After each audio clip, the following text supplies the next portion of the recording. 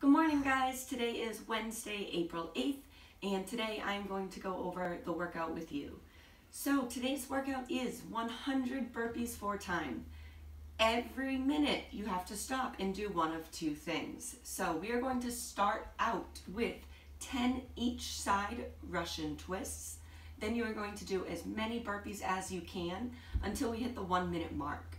When we hit the 1 minute mark, you are going to do 10 each side dumbbell side bends. After you do your 10 each side dumbbell side bends, you're going to go back to doing as many burpees as you can. We are going to keep going until you get up to 100 burpees. So 10 each side Russian twists, what it's going to look like is this. You're going to sit down on the ground, all right?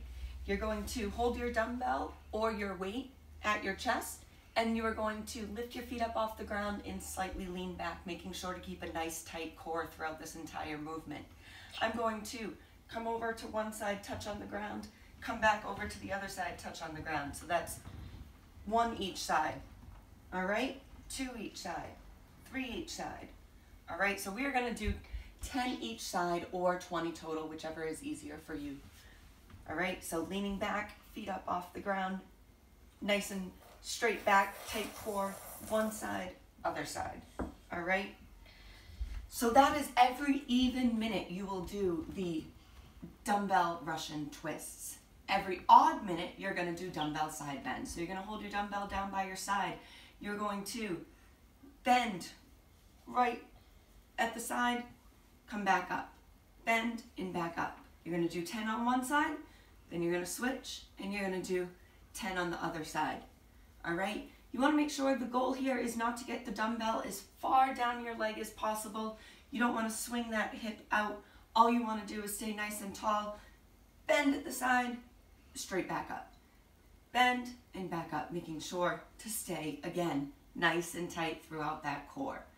All right, so every even minute Russian twists, every odd minute dumbbell side bends.